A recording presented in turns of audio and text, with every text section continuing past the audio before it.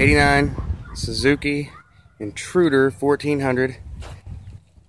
Bunch of nice leather on it. It's got a Mustang seat. The guy tried to rig up some blinkers. He blew the fuses. I'm probably just going to put new blinkers on there because you don't really need them out here, but I don't know. I always feel safer with blinkers. Highway bars. Those handlebars aren't really my thing. They're kind of angled in a little too much.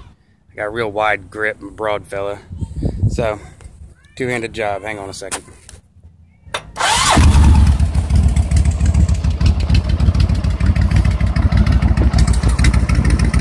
That's her.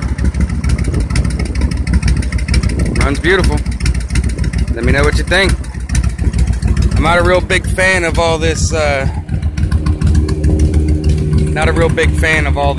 stock shit.